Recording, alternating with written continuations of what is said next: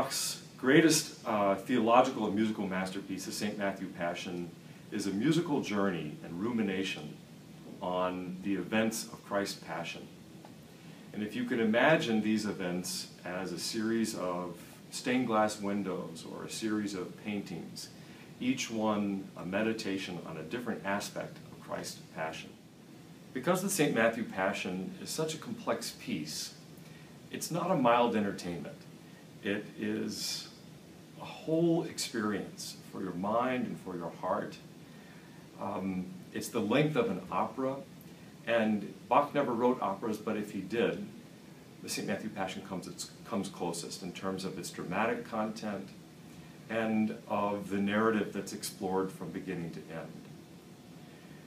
We're offering 2 evenings before these performances on Tuesdays, November 5 and November 12, at 6 o'clock, Covenant Presbyterian. I will give two talks called the Bach Experience, in which I'll go through the piece and unfold some of the musical mystery it's within the score from Bach and how he interprets the events.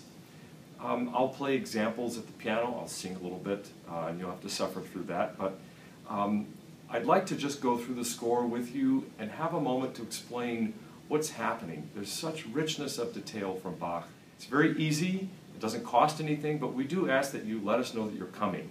You can find out more information by going to www.oratoriosingers.org/Bach, B-A-C-H, and you can register there, and it's just helpful for us to know how many people are going to come. You can RSVP and let us know that you'll attend.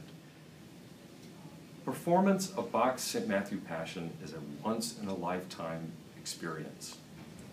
If you know about the St. Matthew Passion, you will drive far distances to hear it. I remember my first performance, I was in college, and I drove 3 hours to Atlanta to hear the Atlanta Symphony perform it under the baton of Robert Shaw.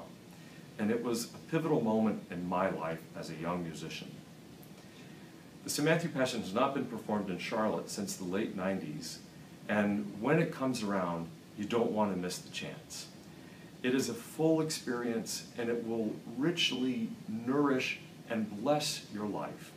It does for our singers and for our orchestral musicians, and certainly for the members of the Charlotte Children's Choir.